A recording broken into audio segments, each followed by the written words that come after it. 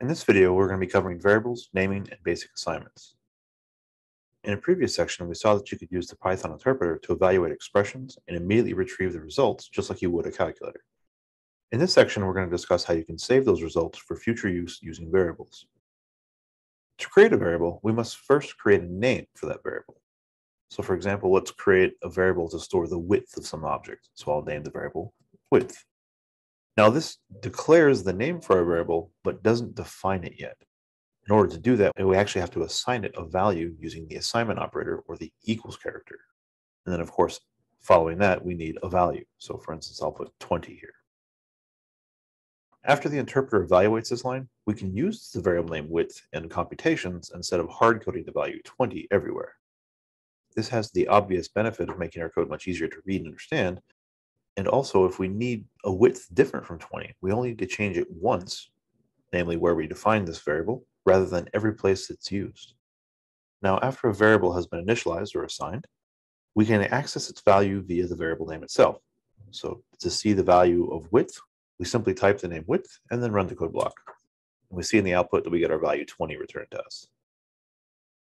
Now, to clarify what's happening here, when the interpreter sees an assignment like width equals 20, it doesn't actually store the value 20 inside width. Instead, it actually binds the result, or the object on the right-hand side of the equals, to the name on the left-hand side. You can think of this as the variable name is referring to or pointing to the object that represents the value on the right-hand side of the equals.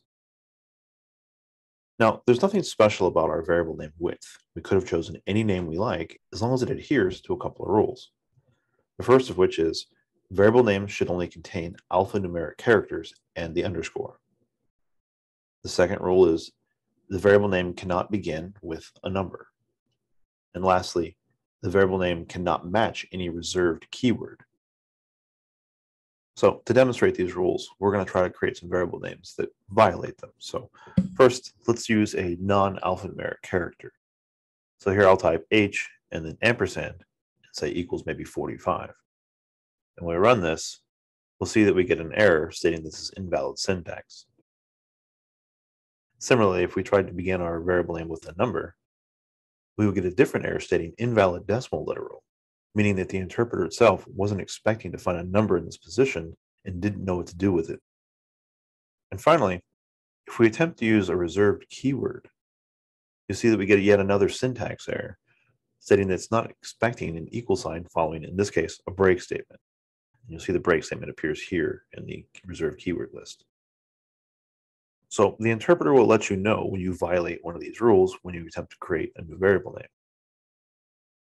One thing that I will point out, though, is that Python is case sensitive, meaning that names that differ only by case are actually considered to be different names or different variables.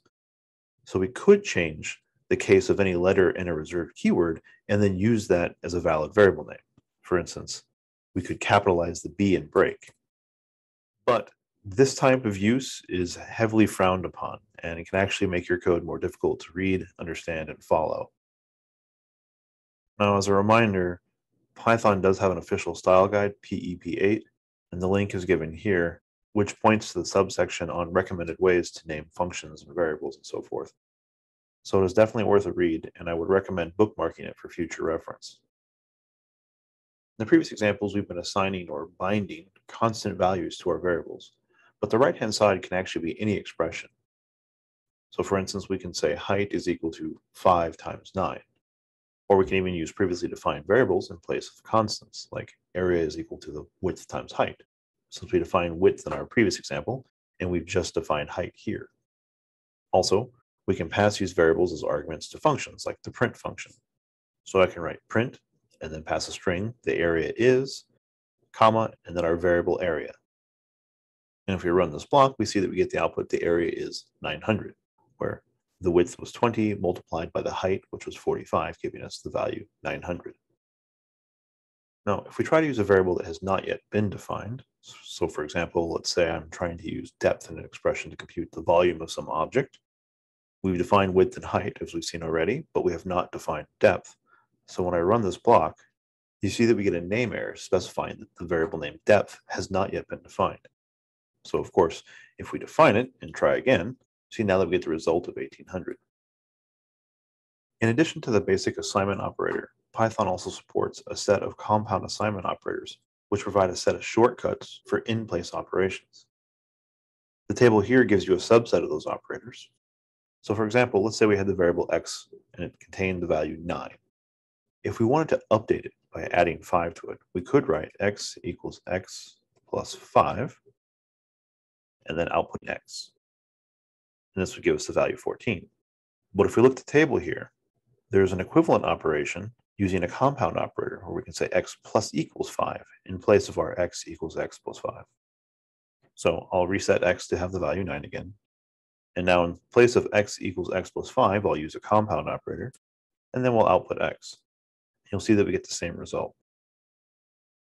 Now this does have a couple of benefits.